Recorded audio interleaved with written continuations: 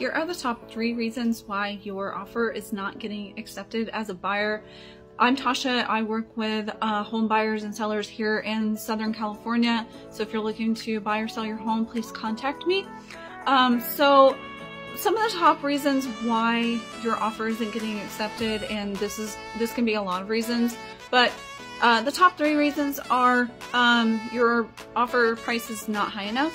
You need to make sure to go up in price. Your realtor should be going over the comps with you and, educating you on the local area and the market there. So that way you do come in with a high and strong offer. And of course, they should be reaching out to the listing agent and asking them what offers look like and are there other offers. So, knowing what the market is and setting that price and coming in strong. So number 2 is, it kind of goes hand in hand with the first thing that I said on pricing.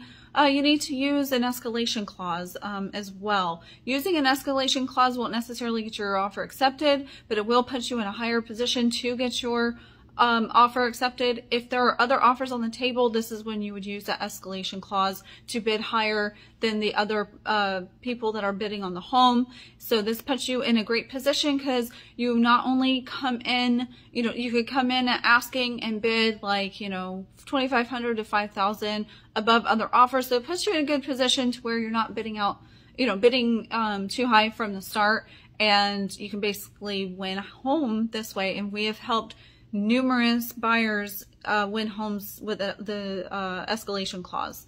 Number 3, you're not shortening your contingencies, especially your inspection contingency. So here in California, it's 17 days long, but you need to make that 10 days or shorter. If it's a small condo, you could even make it 5 days. If it's a big home, of course, you may want to make it 10 days, but sometimes even 7 is good on that.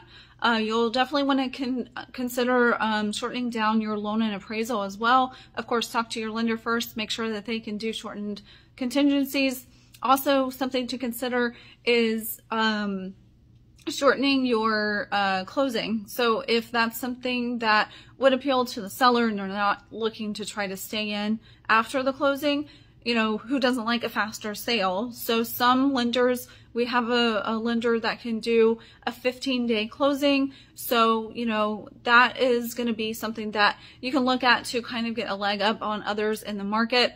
So anyways, that's your 3 tips on getting your offer accepted. We are highly successful at getting offers accepted, and we do have a very good rate of getting VA offers accepted. So for those of you looking to use your VA loan, happy to chat with you guys about that as well. So please comment or check out my link that's in the bio. I'd be happy to chat with you.